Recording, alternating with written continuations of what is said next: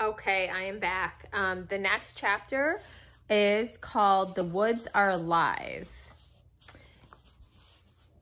Somewhere around the boring part where the guy named Rolf and the oldest daughter are singing, "You are 16, going on 17, Jack nudged me. "Dude, I've got to go pee," he said. We both got up and kind of hopscotched over the kids who were sitting or lying down on the sleeping bags.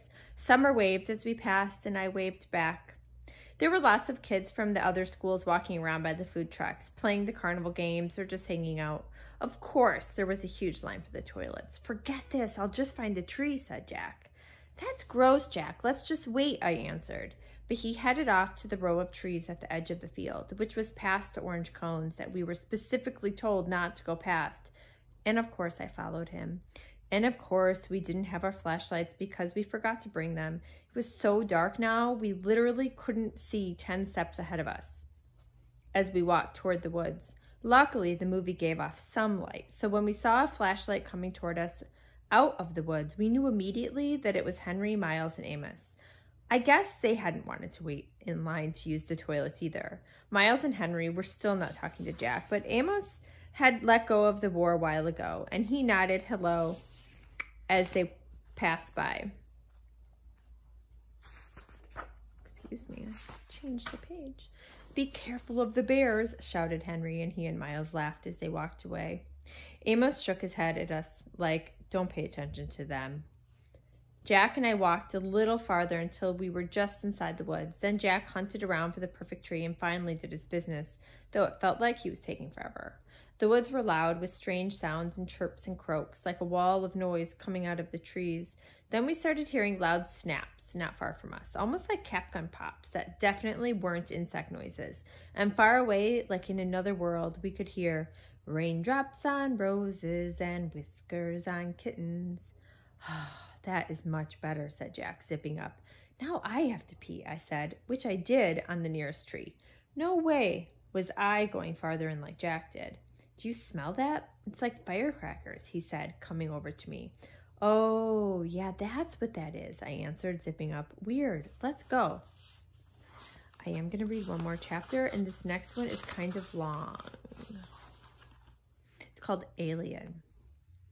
We headed back to the way we came, in the direction of the giant screen. That's when we walked straight into a group of kids we didn't know. They'd just come out of the woods doing stuff I'm sure they didn't want their teachers to know about. I could smell the smoke now, the smell of both firecrackers and cigarettes. They pointed a flashlight at us. There were 6 of them, 4 boys and 2 girls. They looked like they were in the 7th grade. "What school are you from?" one of the boys called out. "Beecher Prep," Jack started to answer, when all of a sudden, one of the girls started screaming. "Oh my God!" she shrieked, holding her hand over her eyes like she was crying. I figured maybe a huge bug had just flown into her face or something. "No way!" one of the boys cried out, and he started flicking his hand in the air like he just touched something hot. And then he covered his mouth. "No freaking way, man! No freaking way!" All of them started half laughing and half covering their eyes now, pushing each other and cursing loudly. "What is that?" said the kid who was pointing the flashlight at us. And it was only then that I realized that the flashlight was pointed right at my face.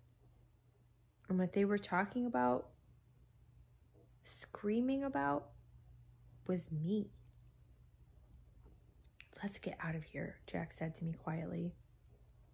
And he pulled me by the sweatshirt sleeve and started walking away from them. "Wait, wait, wait," yelled the guy with the flashlight, cutting us off. He pointed the flashlight right in my face again. And now he was only about 5 feet away. Oh, man, he said, shaking his head, his mouth open wide. "What happened to your face?" "Stop it, Eddie," said one of the girls. "I didn't know we were watching Lord of the Rings tonight," he said. "Look, guys, it's Gollum." This made his friends hysterical. Again, we tried walking away from them, and again, the kid named Eddie cut us off. He was at least a head taller than Jack, who was about a head taller than me. So this guy looked huge to me.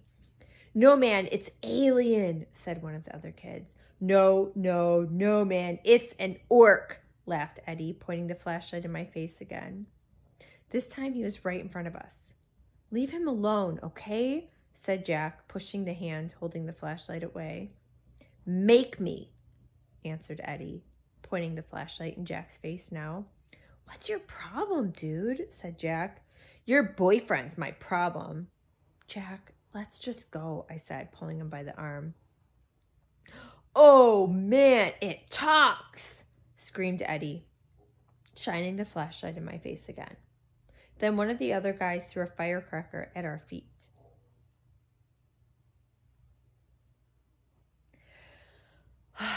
This chapter is hard to read because it's so angering to think that somebody would treat someone like this.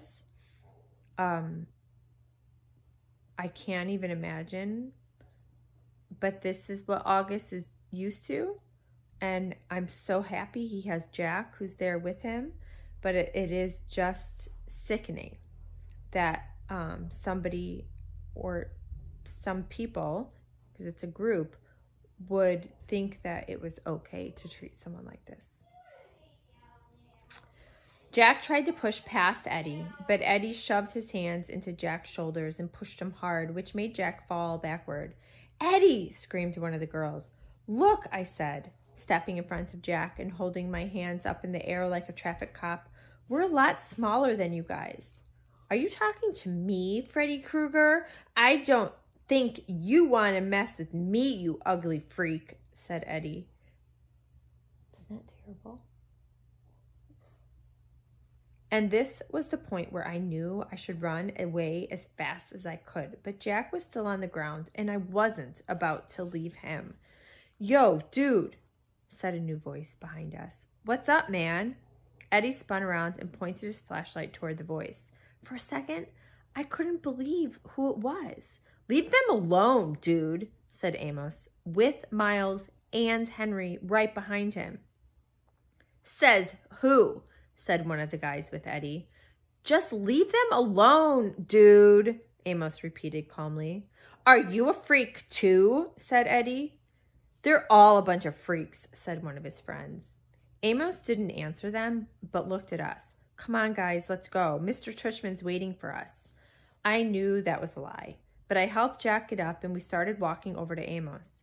Then, out of the blue, the Eddie guy grabbed my hood as I passed by him, yanking it really hard, so I was pulled backwards and fell flat on my back. It was a hard fall, and I hurt my elbow pretty bad on a rock. I couldn't really see what happened afterward, except that Amos rammed into the Eddie guy like a monster truck, and they both fell down to the ground next to me.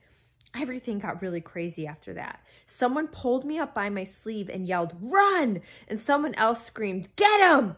at the same time. And for a few seconds, I actually had two people pulling the sleeves of my sweatshirt in opposite directions.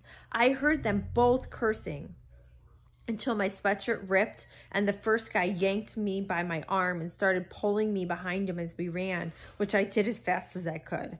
I could hear footsteps just behind us, chasing us, and voices shouting and girls screaming, but it was so dark I didn't know whose voices they were, only that everything felt like we were underwater. We were running like crazy, and it was pitch black, and whenever I started to slow down, the guy pulling me by my arm would yell, "Don't stop!" Okay, that's the end of that chapter. I don't know what to do. That's such a bad place to stop. I think I have to stop and do another one. Okay.